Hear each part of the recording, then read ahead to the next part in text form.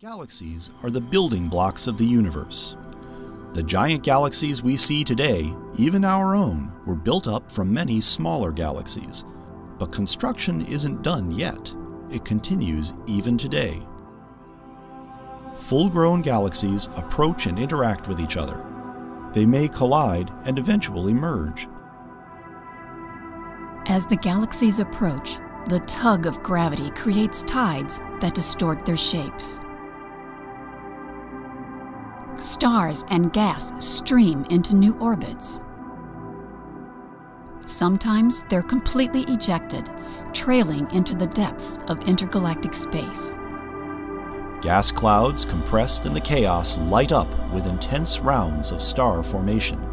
Because stars create most of the chemical elements, such episodes have a profound effect on a galaxy's chemical makeup. This infrared image of the entire sky shows 500 million stars. Most are in our galaxy. Some are not. These are companion galaxies that orbit our Milky Way. And some are in between.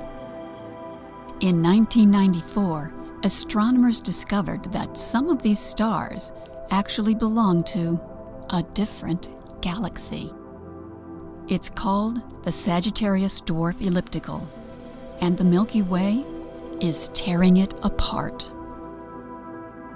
As the dwarf galaxy passes through the Milky Way's disk, gravitational tides stretch the dwarf stars into long streams that wrap around the galaxy's orbit. For the dwarf, it's a fatal attraction. For the Milky Way, it's but one of many similar events that shaped our home galaxy. But there's something much bigger headed our way. M31, the Andromeda Galaxy. This is no dwarf. It's the Milky Way's biggest neighbor, of roughly the same size, mass, and type. Astronomers say the crash will begin about 2 billion years from now. This supercomputer simulation shows how the event may unfold over billions of years. The first pass distorts the two great spirals. Stars are tossed into the intergalactic night like sparks thrown from a campfire. Our Sun, complete with planets in tow, could be similarly ejected. Each pass blurs the identities of each galaxy. Eventually, Andromeda and the Milky Way will merge into a single entity some astronomers call Milkomeda.